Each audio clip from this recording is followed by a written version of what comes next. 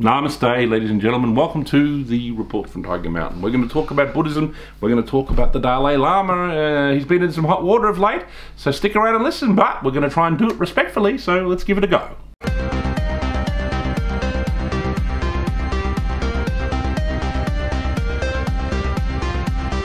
Namaste again, ladies and gentlemen. Yes, this is the report from Tiger Mountain. We're going to talk about the recent situation with the Dalai Lama. Let's have a look here. What's he been up to? Oh dear.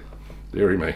Well, he's, I don't know how to put it. He asked the boy to suck his tongue. Now, look, in normal circumstances, I'd say that's as dodgy as you can get, ladies and gentlemen. It was very strange, and he was doing it on camera in front of cameras from around the world. So what the hell was going on there? I think, he was like, give us a kiss or something, and I think maybe the boy kissed his cheek, and then he was like, stuck out his tongue and said, give us a, lick my tongue or something, suck my kiss, to quote a song by the Red Hot Chili Peppers from the 1990s. So, that was deeply inappropriate, and obviously he did actually issue an apology for that. Now, I think a lot of people within the right-wing community instantly went, aha, there you go, look at that. Just like the Catholic priests, dodginess in the Buddhist priesthood, whether it be Tibetan, whether it be whatever. And, that might well be true, ladies and gentlemen. Obviously, I do think that there is a problem in the world's priest classes with this.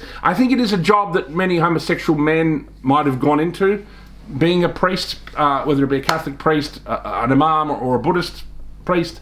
So there probably is a kind of rampant homosexuality in these kind of communities, and sadly it's kind of technically forbidden within those communities, so it's not as if they could actually have healthy relationships. So many of them, I think, formed unhealthy relationships with younger men and boys. So I think, that is a problem all over the world in essentially the priest class, whether it be Catholic, whether it be Muslim, or whether it be rabbis, or whether it be a Buddhist. So I think it's a problem all over the world, ladies and gentlemen. But like, what was going on with the Dalai Lama, I don't think, that necessarily, maybe it was just a lack of judgment. He is getting on. Maybe it was a kind of, what's it called, a seniors moment. But there is a tradition, apparently, this came out later, that there is some tradition where parents in Tibetan custom, they will give a sweet to children on their tongue or something. Maybe he was imitating that. Maybe,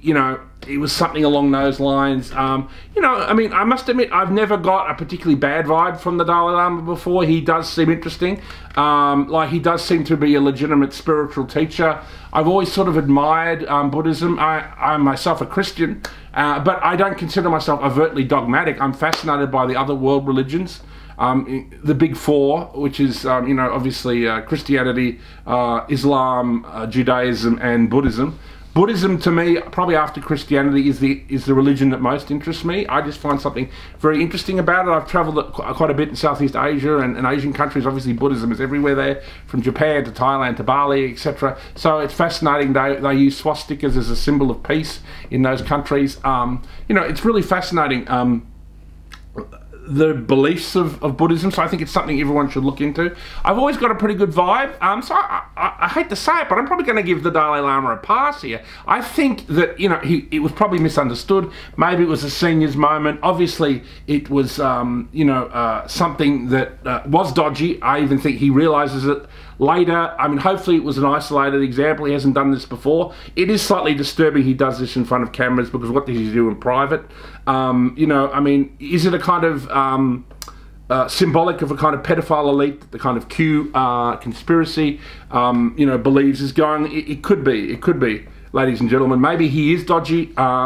It is possible, but I think, let's look for other examples that this has taken place, because this one incident might just be a one-off thing, and you have to give people the benefit of the doubt sometimes, because he has done a lot of good in some ways. And also too, another interesting thing about the Dalai Lama is because the Chinese government particularly hates him. So anything that's negative about the Dalai Lama, because apparently this event happened months ago, it happened in February, it only came out in the news cycle now.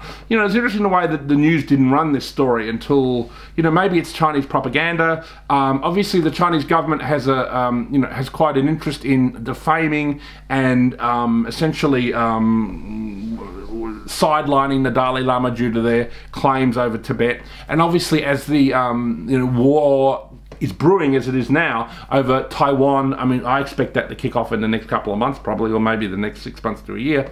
You know, I think, you know, it could have, what's going on with the Dalai Lama and this recent kind of negative publicity about him could have something to do with China, and obviously we don't want to go along with that. So it is a very difficult situation. Obviously it was kind of dodgy what happened. Hopefully it is a one-off incident. Let's see if anything else comes out, but, you know, it's something to consider, isn't it, ladies and gentlemen, what's going on there? And I think it's something, it is a much deeper issue about the priest class around the world.